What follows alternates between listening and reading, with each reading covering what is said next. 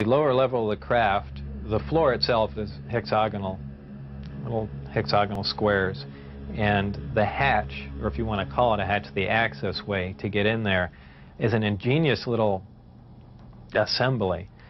It's a honeycomb structure, and if you put your fingers in one end of the honeycomb and push, all the honeycombs will collapse in on each other, making a hole. It's kind of a neat doorway, something that we could, use. I don't know what for, but I mean, it's something that I haven't seen before, and it's kind of a novel idea, but a very efficient, lightweight, very strong access way. I had to hang upside down in there to see the lower